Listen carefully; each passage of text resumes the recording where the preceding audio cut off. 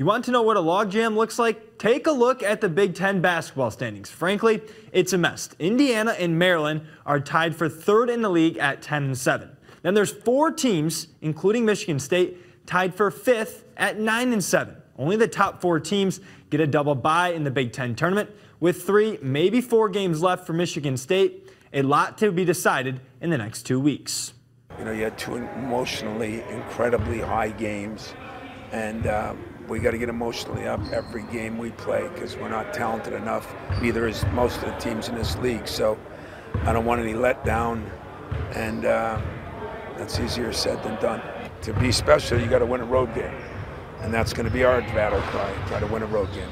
Since I've been in the 10, it's always been a great conference, but I don't think I've ever seen anything like this, to be honest. I think every game is definitely pivotal, though. We talk about it in the locker room. We talked about it before practice. They're all must-wins for us if we want to end up in a good situation going into March. As far as getting the Minnesota game rescheduled, Tom Izzo has no idea what's going to happen, and that doesn't make him very happy. I'm frustrated. I'm not going to lie to you. I'm frustrated with the Big Ten office. I'm frustrated with the way it's gone. But I said I thought I'd know something.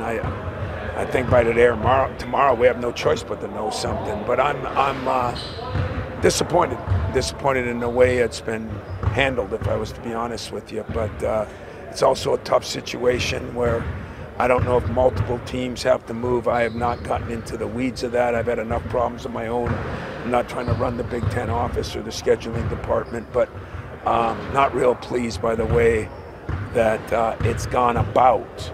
Listening to Izzo complain about the schedule or net rankings or really whatever else he doesn't like, it means things are a little bit more normal.